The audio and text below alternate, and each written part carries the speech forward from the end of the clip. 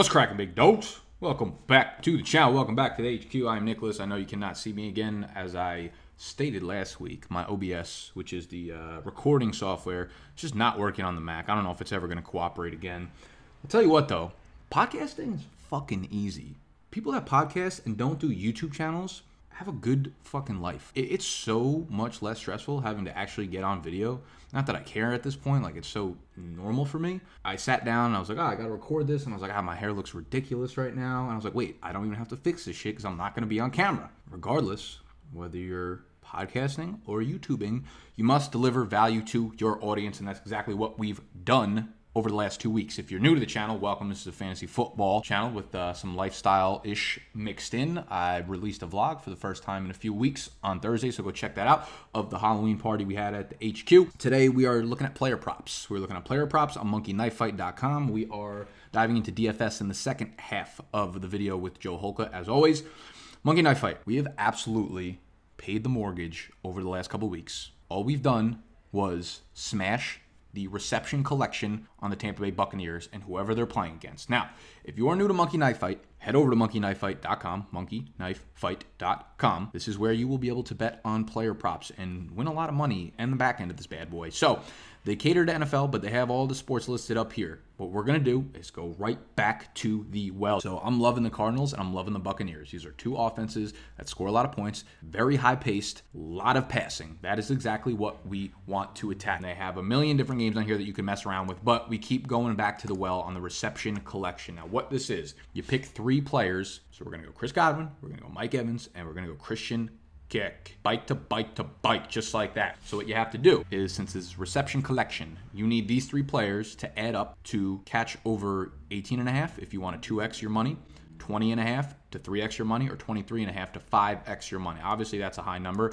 I'm not going to bet on that, but I think this is an easy double up. If we're looking at like the last month and a half for this Tampa Bay Buccaneers, over the last 5 games, Godwin and Mike Evans have combined on average to catch 15.2 catches per game, which means we just need Christian Kirk to basically catch 3 or 3.5 passes. He's only been back for a couple weeks. I think this is the week that they finally take off. Christian Kirk gets his legs under him a little bit. He was back in week 8. He caught 8 passes. Last week, he threw up a little bit of a dud. Obviously, this Tampa Bay passing defense is miserable. So Kirk is about to have his breakout game for 2019. I mean, Tampa Bay allows the single most fantasy points to wide receivers. Arizona plays at the second fastest pace in the NFL. Tampa Bay has the 3rd most plays per game in the NFL. Like, this is just offense on offense on offense, on passing, on Christian Kirk, on Mike Evans, on offense, on passing, on paying the damn mortgage. So I'm really excited about this because this is exactly what we did last week with Tyler Lockett, Mike Evans, Chris Godwin. I believe they combined for like 24 catches or something like that. There's only been 2 games where these 2 Tampa Bay Buccaneers have combined for fewer than 11 receptions. So that's like the baseline for them pretty much right here, especially against an Arizona Cardinals defense. Now, I know what you're thinking. Patrick Peterson is back. He's going to smother Mike Evans. Peterson's been fucking terrible since he's been back. Maybe it's coincidence that when players come back from being suspended from performance-enhancing drugs that they're not as good because they can't take the drugs anymore. What happens when you stop taking steroids? Your muscles get weak. Your fast-twitch fibers don't work as well. Is that what happened to Patrick Peterson? I don't know. All I know is he's played terrible. You basically can't stop Mike Evans right now because he's throwing up like 29 fantasy points per game. And I know this matchup is going to produce a shitload of points. This is, I believe, the highest over-under of the entire week. So we want to smash this. We want to throw $10 down on it. And if you're just signing up for Monkey Knife Fight, if you are new, head over to Monkey Knife Fight. Use the promo code BDGE when you sign up. BDGE stands for Big Dogs Gotta Eat. That will give you a 100% deposit match. So if you throw down 10, they will give you an extra 10, which means you could throw 20 down. But we're going to go with 10 because that's all we got in the account right now. And I believe they opened up a bunch of new states. So I actually haven't been able to throw down any of the money that I've told y'all to throw down. Which is honestly unfortunate because I've been fucking rolling. But I believe they opened up New York. Let's see if we've been big lied to. Hey, we're in this mother. All right, so this is the slate we're playing today. I win, you win, we all win. Buy in $10. Use promo code BDGE when you sign up. You will get a 100% deposit match. And then, again, if you know basketball, I don't know basketball. All I do is talk about football, look at football, study football, research football, analyze football. Unfortunately, I fucking hate football. But if you know basketball, you can take advantage of it. Baseball, hockey, whatever the fuck is going on right now in the sports world that I don't know about, you can do that. But if you have other games that you want to attack, you could also do that. And again, all of these games offer passing totals, reception totals like you saw, touchdown totals. You could pick like 3 running backs that you think will go over 2.5 touchdowns or something for the game. It's a lot of fun. Go sign up at monkeyknifefight.com. Use promo code BDGE for 100% deposit match bonus.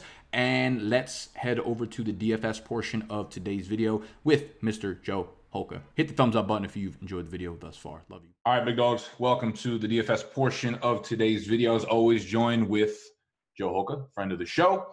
If you want to go follow him, you could do so at any of the links in the description. Make sure you're following him for Twitter. He's the man when it comes to all DFS stuff. I feel like you've kind of nailed like every pick over the last few weeks. I think back on the conversations we have, and a lot of shit kind of slips through my fingers because I'm not really in the grit with DFS stuff. But I think about things that you said. I'm like, damn, he was kind of spot on. So I'm ready to dive into week 10. How you feeling? We're at another morning show, so I know we're going to bring some good energy here. Yeah, it's good, man. I like doing it in the morning way better. I feel a lot more sharp after haven't been at my computer for like 7 hours. So, but yeah, it's been going well. Overall, last week was one of the better weeks I had on the season so far. Had a lot of Russ, Lockett, Metcalf, but also had some cheaper stacks as far as like Fitz, Preston Williams. That kind of did really well. So it was a really good week last week. So hopefully we can kind of keep it rolling. I think that we go through a lot of plays at each position, and I still sometimes like find my way to like kind of overthinking on a Sunday morning. So I'm going to try and do a little bit less thinking, a little bit more just like building what I think is optimal, maybe worrying a little bit less about ownership. Because that's one thing I got completely wrong last week was ownership. I think that the Seahawks guys ended up being way lower owned than I thought. So probably should have just had more of those guys in general. So good lesson, I guess, to learn. Yeah, I'm actually surprised to hear that. But yeah, that's what made me think of it. I remember you talking about Miami because I was talking about running it back with another quarterback, and you're like, "Oh, Fitz," and I was like, "Nah, he wasn't really on my radar." But I remember you talking about like, "Yeah, I might run it with like Fitz, Preston Williams, Devontae Parker," and it's like if you threw those guys into your lineup, you got them for cheap, and you got tons of ROI on them. So let's dive into some quarterbacks that could possibly have some good ROI. And I'm actually just going to throw one name at you first.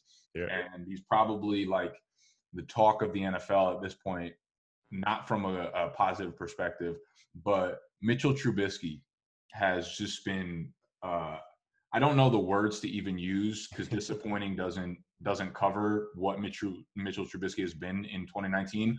But I'm gonna have to play him in one of my season long places because it's super flex league and you can't find quarterbacks on the waiver wire. But he's going against his Detroit team, right? And I mean, there are a few options actually that are down at his price at 5,100. You have Trubisky, Kyle Allen, Ryan Tannehill. Even Baker Mayfield is below them at $5,000. So I think all of them have shown that they're capable of putting up, 20 to 25 point games and can return big revenue on that price. I'm looking at these teams, at these players down there, and I'm thinking like it's got to be one of those 4 guys. If not one of those 4 guys, maybe the game that's being played in New Jersey this week, Daniel Jones, Sam Darnold, priced right next to each other at 5,700 and 5,800, probably leaning more towards Daniel Jones. And if there's one other guy I'm looking at, it's got to be Kyler Murray, 6,500 going against his Tampa Bay pass defense that's been abysmal, and that's a game that should just have 8,000 pass attempts with the pace going and just no running game and just airing it out left and right with terrible pass defenses. So how fucking money was that opening right there? Yeah, lots to unpack there, man. But you're on it. I think that overall, like DraftKings pricing has gotten really tight. So what that means is it gets a lot harder to build lineups, and you kind of have to find somewhere to pay down. And quarterback's almost one of the positions that always makes sense to pay down, similar in season long where you're trying to stream quarterback or go late round quarterback, that sort of thing. So I'll try and work my way through some of the value guys first, because I think that's kind of the key to the slate. Like obviously, if everything was if there's all the salary in the world, getting up to someone like Lamar Jackson, Patrick Mahomes would be kind of the optimal route to go. But it is a really tough week for salary. So Mitch Trubisky, 5,100. I am like really struggling with this guy because we've seen the ceiling before. We've seen him run a little bit more than he has all season, and he's just looked awful. So it's weird that like, yeah, the the Detroit matchup's actually like pretty decent, like kind of middle of the road in a lot of things, but the game environment looks really strong. I have it projected as some of the most plays on the entire slate on both sides of the ball. I guess, and then I guess get to like what actually matters at quarterback, and Trubisky is just straight red on my screen. He's So not running at all this year, too. That's the that problem. too. He's Yeah. athletic, and we always knew his arm was shitty, but he kind of masked it with the fact that he would run the ball, even if it was 5 or 6 times a game, that gives you Yep. 20 or 30 yards, and he's not doing it this year. He had some weeks last year where he threw like 4 or 5 touchdowns. One people like he was on, I think, 3 different weeks. He was on a Millionaire Maker winning team. Just he has that ceiling, just hasn't shown it at all this year. So like his yards per attempt, 5.6 yards per attempt, like that is absolutely terrifying to me. Just like even just like give you a little bit of an idea how bad that is. We talked about Kyler Murray not pushing the ball downfield. He's still at 7.1 yards per attempt. So like 5.6 is like the lowest number I've seen in quite some time. As far as like his rushing yards, yeah, we know that's down. Like he's really not doing very well against pressure again this year too. His decision making is not great. Like you said, his arm talent has always been a little bit of a question. So yeah, at some point, 5,100, maybe we take a shot on this guy. I think my favorite guy down there is Ryan Tannehill. As crazy as that sounds, 5,100, super cheap against Kansas City. Like he at least is at home, so it's not like it's an Arrowhead. He's someone that actually has been pushing the ball downfield a decent amount. Does give us a little bit with his legs as well. We have a pretty big sample of Ryan Tannehill being terrible, but at the same time, like a lot of times, what we really want to do at the quarterback position, if we're going to pay down, is try and get the other side of a game that we think it has a chance to shoot out. So, like at least the correlation with Patrick Mahomes on the other side, we would at least hope that Tennessee is going to be behind in this game and they're going to have to be throwing. So I think that Tannehill is probably my favorite guy down there. I actually don't know like a ton about just like Kyle Allen, Ryan Finley, some of these other guys. But I guess they're all just, I mean, just okay. I don't love any of those guys unless you're really trying to jam in some sort of stack. I'm not actively trying to attack Baltimore with Ryan Finley, but 4,800 is interesting. Kyle Allen, at least you have clear weapons to go to. Christian McCaffrey, either Curtis Samuel or DJ Moore. I always have kind of a difficult time piecing my way through which one of those guys is the best guy to play. So there's that. It's really tough. I don't think this is a week where the quarterback options down low are as strong as last week. Like last week, like Fitzpatrick really stood out to me. I don't know if we have a guy like that. Baker Mayfield at 5K.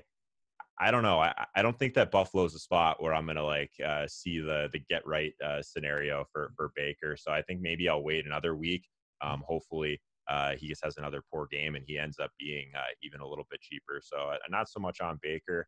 It's tough down there this week. I don't really see anything down there that I love. If you want to pay a little bit, I could see the argument for going to Brian Hoyer, but 5,900 at that point, like you're almost up to like the tier of like what we would call like these real quarterbacks. So yeah, I like Kyler Murray quite a bit at 6,500 against Tampa Bay. Like targeting Tampa Bay always seems to kind of make sense at this point. I think that the volume concerns, like obviously we want efficiency at quarterback, but the Arizona Cardinals and Kyler Murray have kind of been a little bit of the I guess the outlier of that scenario because there's so many pass attempts and he is going to run a decent amount as well. And there's always going to be a lot of pace in those games. So I'm interested in Kyler Murray.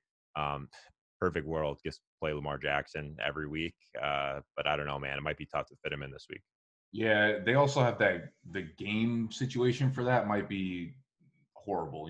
Baltimore against Ryan Finley, like you said. Yeah, I don't know much about Ryan Finley, but this Baltimore defense is starting to turn it on. We've seen them play really well the last couple of weeks after they started terribly, and now they have Jimmy Smith back, and Marlon Humphrey has been almost shut down, and they're almost using him in a shadow capacity, and we saw him shut down Tyler Boyd in week 5 or 6, so I expect a lot of the same. So this seems like a game where Mark Ingram and Gus Edwards combined for 35 rushes, if not more. So I don't know if Jackson's necessarily a guy I would target, but in a perfect world, you're probably throwing in Kyler Murray and running it back with Tampa Bay pass catcher. I think this is probably more so a Godwin week, although Patrick Peterson hasn't exactly played lights out since he's been back, and stacking him up with a Christian Kirk or something.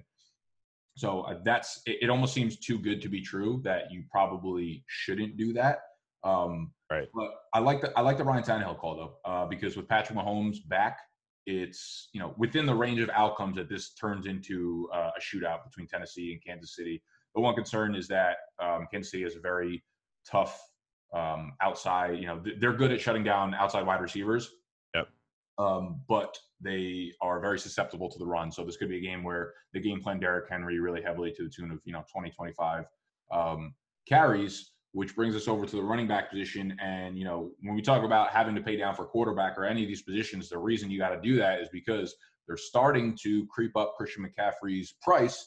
But even at 10-5, it doesn't seem like it's at like high enough to where it should be, because he's basically a lock for over 100 yards from scrimmage plus 2 to 3 touchdowns on a weekly basis at this point. And he's priced $1,700 more than Saquon Barkley. You pretty much have to have him in your lineup.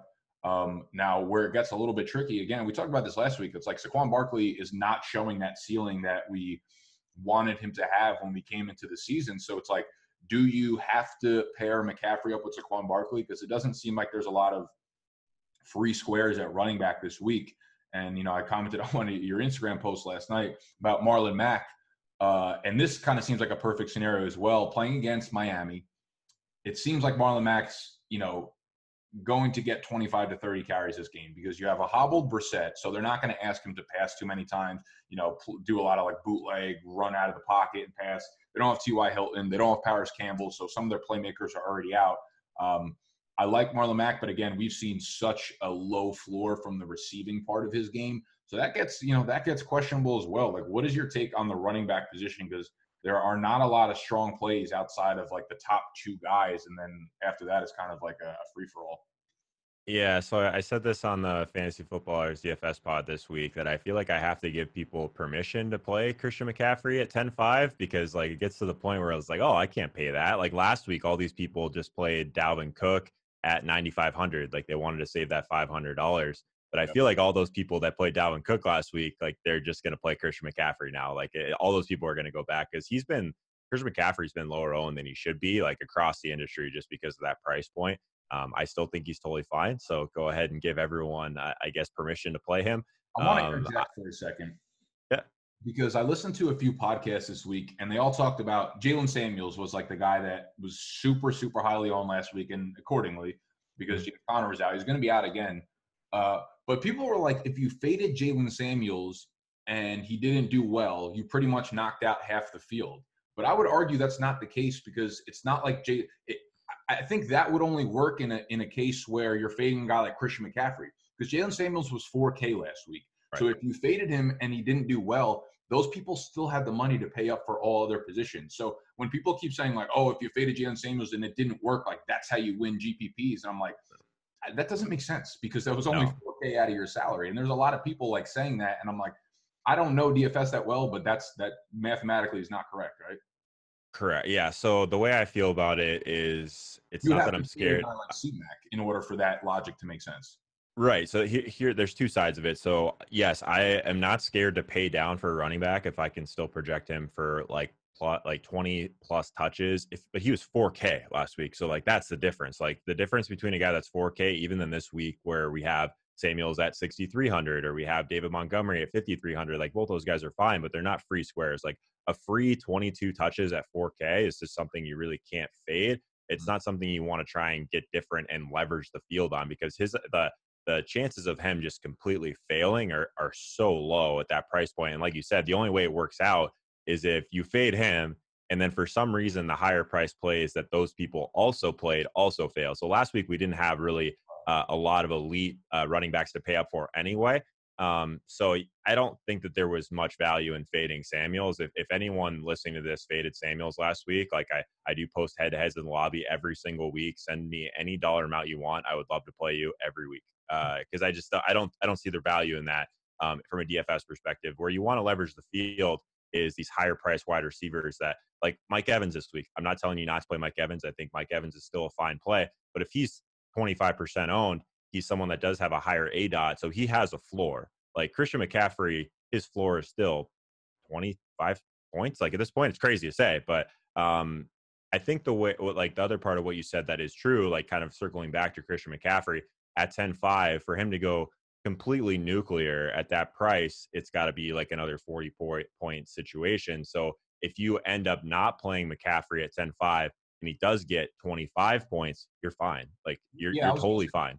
when you're looking at prices of players, Mhm. do you go into it with the mindset like I need this guy to return 3x or I need this guy to return 5x? Because the way I look at it, like Christian McCaffrey, at some point, if he's going to put up a 25-point game, you're not getting as much value. Like you could spend 10.5 on Christian McCaffrey and get 3x, or you could Sure. give you that money up to three other players. And if those three guys all return 3x, it's the same thing logically, right? Yeah. The problem I guess I have with 3x and 5x, whatever it is, depending on their salary, and this might be a little bit high level as far as the conversation, but the problem I have with that is every slate is different because there's weeks where your 200 points on DraftKings isn't going to mean shit, and then there's going to be weeks where 160 points is a great score. You're cashing all your GPPs, so I think the value of paying up for a very safe floor like Christian McCaffrey at the running back position in particular still makes sense. In large field contests, if you did want to fade him, you're basically praying he hits 25 and you hit on whatever wide receivers you're paying up for. If you're paying up for someone like Saquon, something like that. So it's a catch 22 because I think that there's always value in fading these really high owned guys. And when the salaries get to that point, you're basically just hoping that you catch the week where he hits his floor, which is still going to be a pretty good performance. So say Christian McCaffrey hits his floor 25 points and it's just the apocalypse of a week, which happens like 2 or 3 times a year, where it's just like nothing's going right for some of the best plays. It's like even if you faded them, you have to hit on everything else to pass that floor. We don't have a lot of floor on that slate, so it's very slate specific. I still think at 10-5, he's totally okay. Um, and it depends on what else is available on the slate. So like last week, it was very easy to play. If you didn't play Christian McCaffrey last week, I think that was really bad considering we had Jalen Samuels at 4K. It made it very easy to play him. So one of the mistakes that I probably made last week is projecting Seattle to be super highly owned, but they were so expensive. So like last week, Tyler Lockett's over 7K on DraftKings. We had Metcalf, like 5,700 is a lot for a guy like that. And then Russell Wilson was definitely the best raw points guy in the slate, but he was expensive. So it was really hard to. I actually built a team last night to see if I would have been able to play a Russell Wilson team, bring it back with Tampa Bay, and play Christian McCaffrey. It was basically impossible, even with Jalen Samuels at 4K. So I kind of went around in circles there, but it's so hard to like just say that you can fade this guy just because he's 10-5. Like it totally depends on what else is available. Because like you said, Marlon Mack, he's 7K. Let's talk about him a little bit too. And I will say that like my entire sheet, like all the things that I value, it's home favorite, like big team total. I can project him. I'm in line with you. Like I think I've got him around like 27 touches right now, about a catch and a half through the air, something like that. One of the best matchups on paper that you could ever have. So I think that he's okay. You better hope he gets in the end zone. If he doesn't, you're going to get passed by these people that do have pass catching ability. So like the only thing that's red on my screen is that reception issue. So like I struggle with that. I still think Marlon Mack's totally in play if you're playing large field stuff. I get nervous with the floor of these guys. And it could be a leak what I have. This is always kind of how I've approached it. I think that's how you kind of get your floor and ceiling.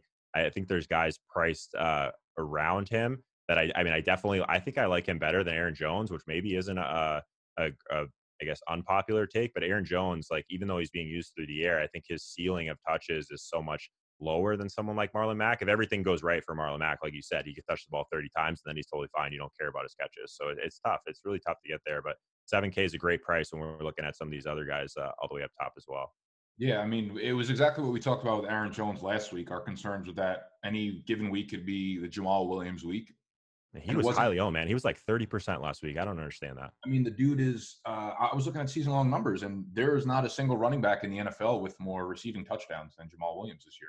And he's just doing it. How would you want to mess around with that? Like put yourself through that tilt is so brutal. Yeah, you can't rely on it. But like Aaron Jones is, he's giving up that work, and that's the most valuable type of work in fantasy. Plus, Devontae Adams back is going to hinder his target total. So for him to be, the fourth highest priced running back, I think is a little crazy. But DraftKings, they're pretty humbling, man. It's funny because I was looking at some prices this morning. It's like Joe Mixon, how he has fallen, like Baker Mayfield, 5K. Joe Mixon Crazy. is $100 more than Malcolm Brown, right? And that's their projections for like, even if you're in a season-long league, you could use these projections. You can go on there, look at the prices, and kind of equate that out to the number of fantasy points that they expect them to have, just like 2x it or something, and maybe that's the projection for the week. for what they think it's going to be. And Joe Mixon at Yeah. 4,700, Malcolm Brown, who hasn't played in fucking 5 weeks, at 4,600. It's kind of crazy when you look at how some people fall down so quickly and how they end up adjusting the prices here on DraftKings.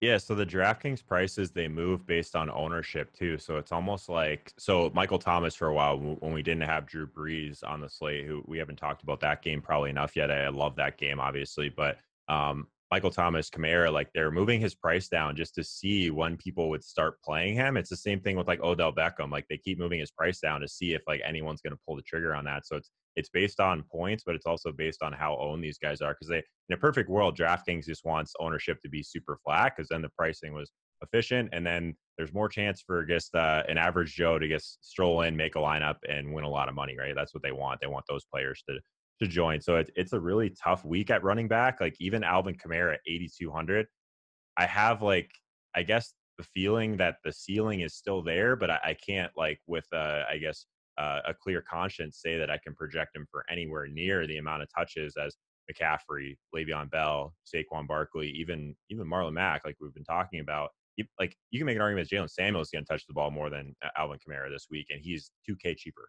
Well, So it's tough. It's a great matchup, obviously, and I like Kamara from a raw points perspective. I just think he carries a little bit of risk. yeah, I mean, well, you said you like the New Orleans Atlanta game. The question is, like, who do you like from there? Because, you're not someone who pays up for wide receiver. And right now, Michael Thomas is, $500 less than Saquon Barkley.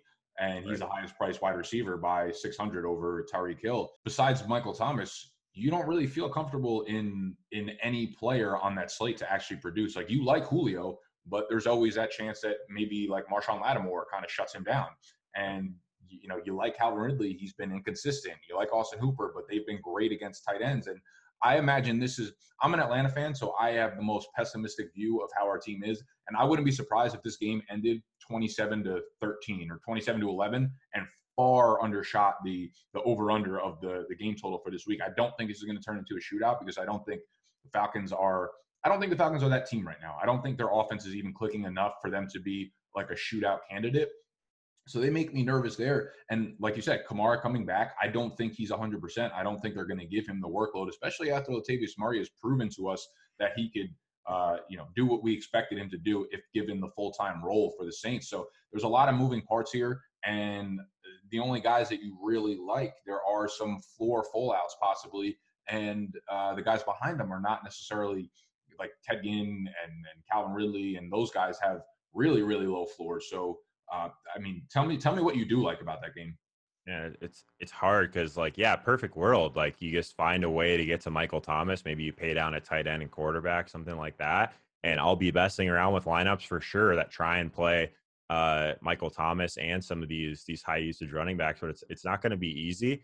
Kamara, like I'm looking at a lot of projections and they have him being like a really strong value. Maybe I'm a little bit low on his touches, but even like today, like he came out and said that he was totally open to sharing some workload with Latavius, and That's who what's going to knows, happen, like, man.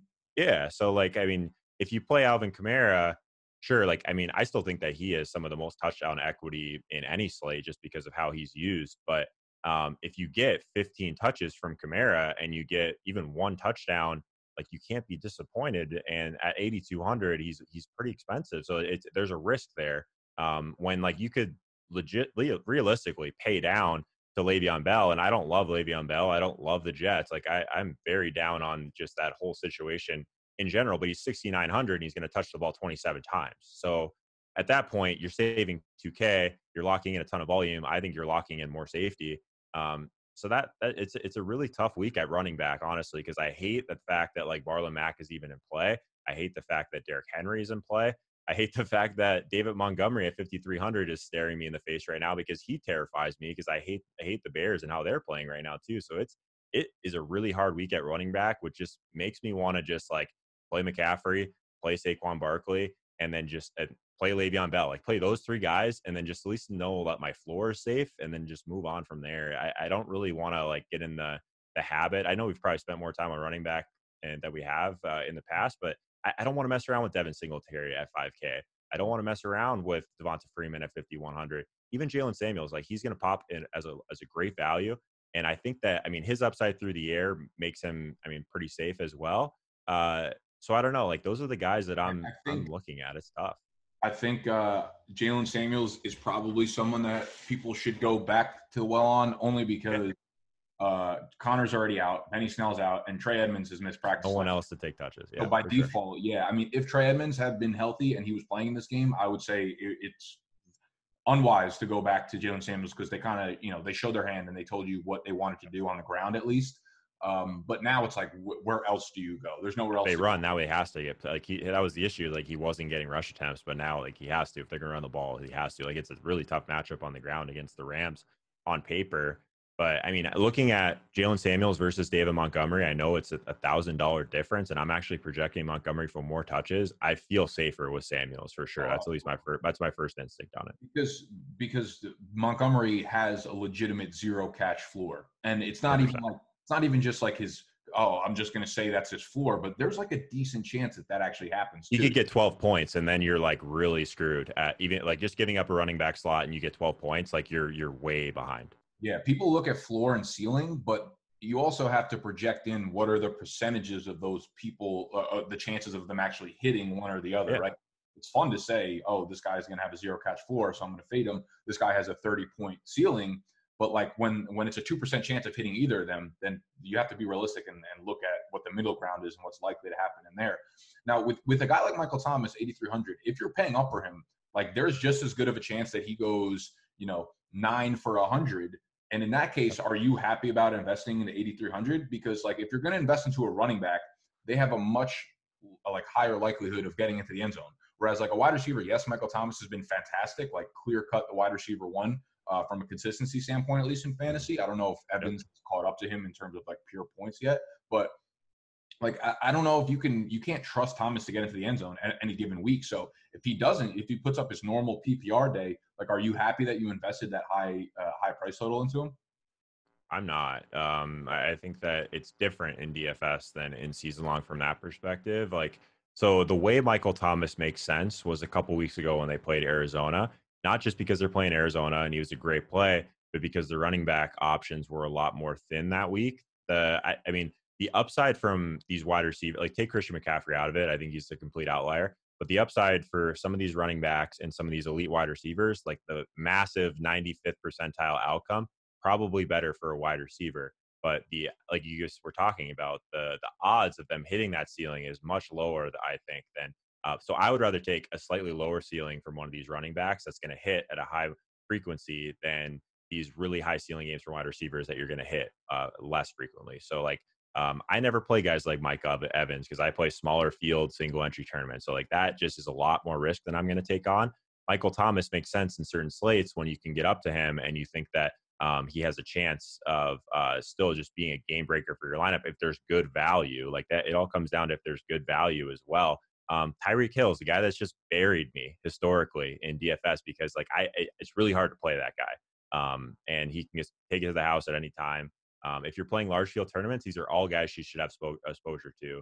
Tampa Bay wide receivers always have at least some of them because hopefully at least one of them goes off. Like I don't mind. So this is how I look at the wide receivers too. These higher ADOT guys like Mike Evans. I keep using that example. It's not that I'm not going to play Mike Evans or not consider it. I just doubt I get to it on my main team because he's a higher ADOT guy. There's a chance of him hitting his floor much more frequently than someone like Godwin, who's in a great spot. Talking about Michael Thomas against Arizona, like Godwin against Arizona as well. Like that makes a ton of sense. They're the worst team in the league at defending short passes. So I'm interested in Godwin, 7,400. If I can't make it to Michael Thomas, I think he's probably the next guy in that range up there that I would prefer. I like what you said about Atlanta too. Like I think we have this image of New Orleans, Atlanta being like these high flying games, but like maybe Atlanta isn't that team right now. So Julio is someone I almost never play, and I'm totally fine with that. Wide receiver is tougher this week because I again like there isn't great value. Like we had a couple weeks, like now they're like really changing pricing a little bit. So like the values that are popping, like Christian Kirk, but he's still 5,200. DJ Moore, but he's still 5,200. Curtis Samuel, 4,600. That's a little bit better. And there's really not a lot of guys that I even am considering at the super cheap end, which scares me because it's gonna make getting to Michael Thomas very hard. And the wide receivers, like normally we have a couple guys like 3,500 or so that seem like they're in play. I just like don't see a lot of guys down there that I want. Yeah, I'd imagine guys like Pascal are going to be very highly owned, and I'm Very sure popular, yeah. the Kyler Murray with Christian Kirk and running it back with Chris Godwin is going to be like one of the highest ownership stacks or Yep. run backs in most of the slates. And going back to like the Falcons Saints game, the other thing is too, like I think the Saints are just so much better as a team than the Falcons are, and I imagine the time of possession to be almost 2-1 in favor of the Saints. I think they're going to continue to attack the ground. I don't think there's a reason for them to air it out, other than obviously the Falcons defense is poor, but they could beat them on the ground. They could beat them through the air. So I'd imagine them, also getting Latavius Murray, even if Kamara gets 8 carries and catches 7 passes, like he'll end up getting his, which is a nice floor. You don't know the ceiling is there. Latavius Murray is probably also going to get 15 to 16 carries, and that stuff is just going to chew up clock and chew up clock and chew up clock. And I think it'll end up resulting in like a lot of turnovers for Matt Ryan, some interceptions and things like that. So the time of possession is the other thing that makes me nervous and makes me think that they're not going to end up putting up, too many points on that Atlanta side. Someone was trying to tell me on Instagram yesterday that Drew Brees was a better floor play than Lamar Jackson. You're out of your mind. Like I think that Drew Brees is, again, he's fine if you're playing Kamara and Thomas on like a GBP team.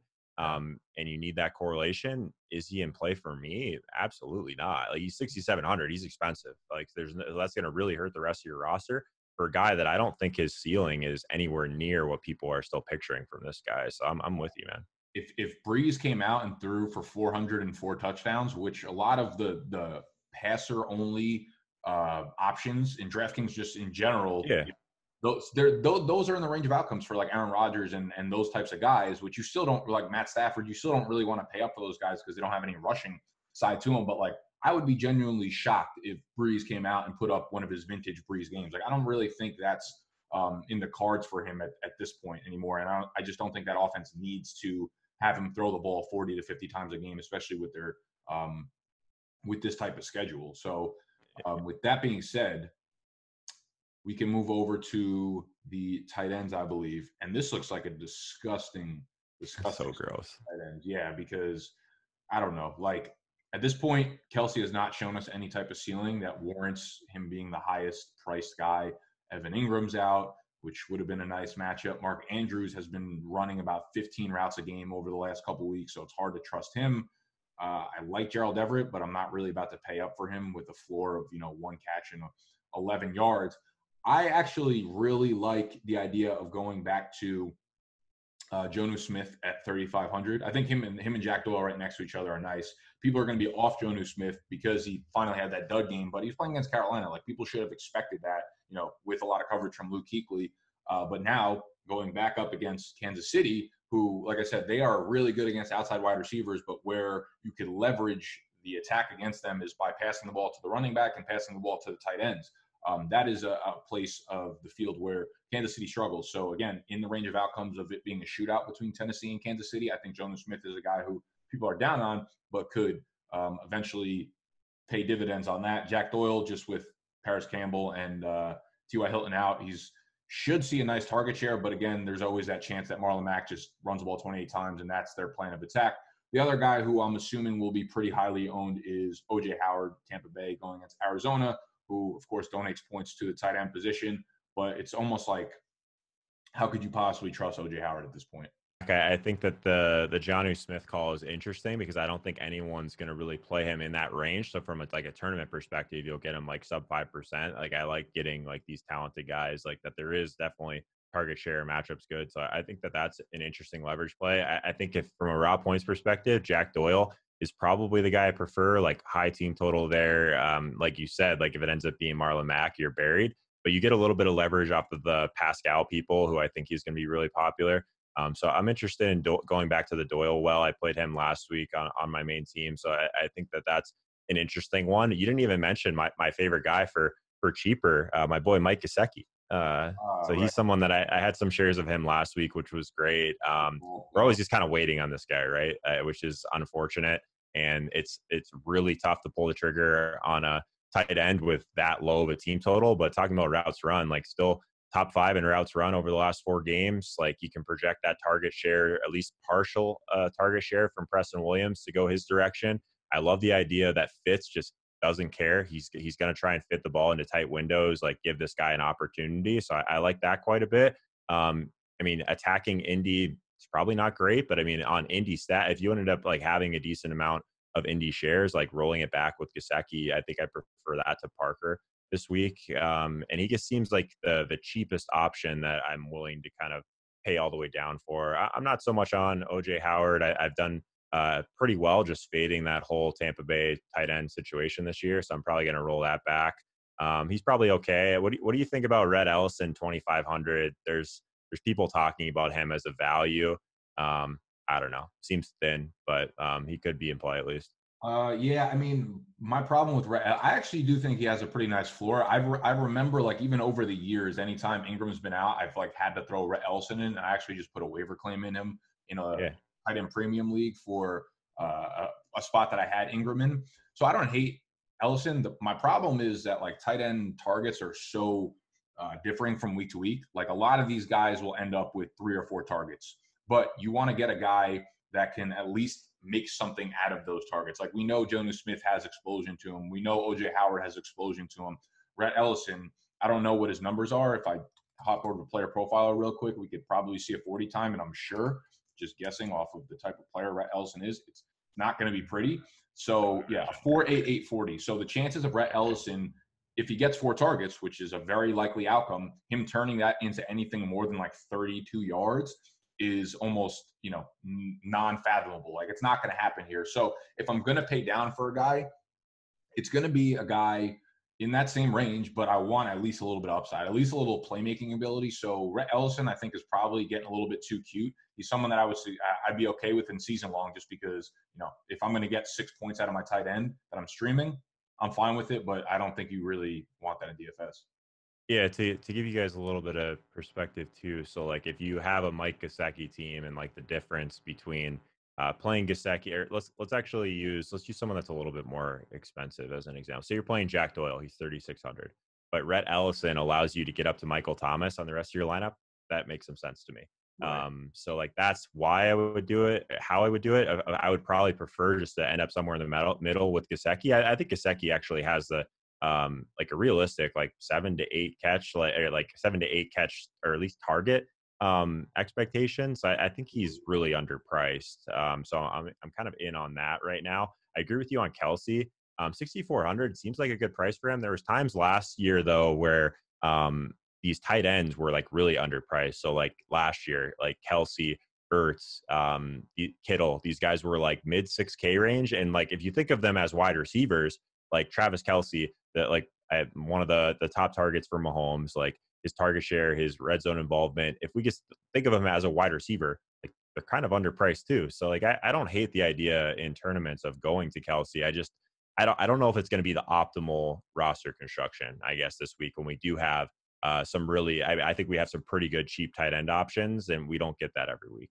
Yeah, it just seems like all the tight ends have, at least the expensive ones, have a nice floor, but we're just not seeing much upside from the position as a whole this year. Whereas at least in previous years, like Ertz, Kittle, Ertz, Kittle, and Kelsey last year, they were all setting records. So every week they had monster upside. It just seems like we're not getting any of that this year, which makes it tough. But yeah, I love that Mike Gesicki call. That was another thing that registered. I was like, damn, that was another good call by Joe, because I mean, he's been getting the routes, he's been getting a little bit more target share his way, and now we finally saw it. Preston Williams is out, so he should be For the getting. record, I've been talking about Gesicki, Noah Fant like the entire year because they're running routes and they're good athletes. And my mentions just blew up when Noah Fant got that touchdown last week. So Really for the record, I've been chasing these guys a little bit more than probably the best way to go. Is like even like on the other side of it, Gronk has lost me so much money over the years because I have this like image of ceiling, and like in DFS, like paying up for it really limits what you can do with the rest of your team.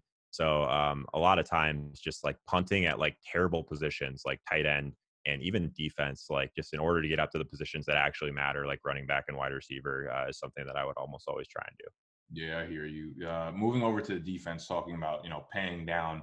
I don't see there being a situation where I'm paying up for any of these guys. So a lot of times, this year in particular, almost every week there's been that defense at the top that you're like it's really hard to get away from them. But it seems like at least on this show we're kind of all about going down the list and seeing what we could find at the bottom. There are a couple that I see, like I like the Cardinals there. I think they've been playing a better defense as a whole, like as a team as of late, and plus they're going against Jameis Winston, who can't go through a game without turning the ball over multiple times. So that seems like a decent play at 2,200.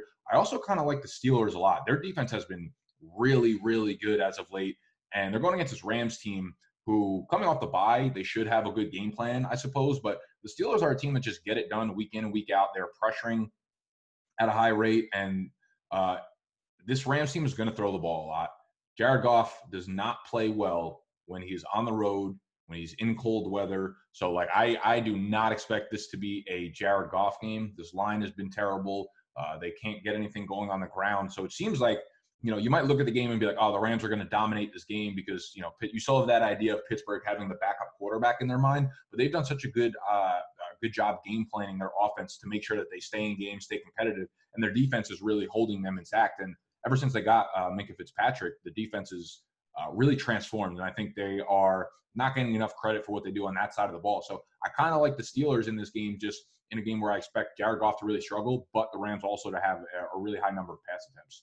Yeah, I like a lot of those calls. I think that Arizona really stands out if you wanted to pay all the way down 2,200 for them against Jameis Winston, like a game where there's going to be a ton of passing plays. I think that they're definitely underpriced.